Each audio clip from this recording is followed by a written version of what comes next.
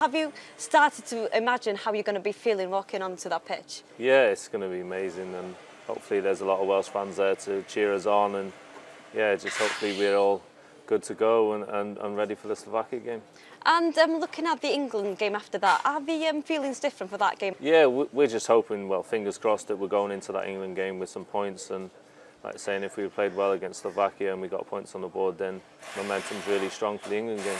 You will be living with the boys. How has that been, and how is that going to be through the tournament? Yeah, we've never actually been that long before, and normally 10 days maximum is the longest that we've spent together. And like saying, I'm really glad that my roommate Joe Ledley's in the squad. And how is Joe to share a room with? I know that you shared a room with him in Palace as well, so... Yeah, he's been my roommate for a long time, and like saying, I'm just so delighted he's in the squad, and obviously with his injury he's done really well to get back, and yeah, obviously thanks to the gaffer for selecting him in the squad.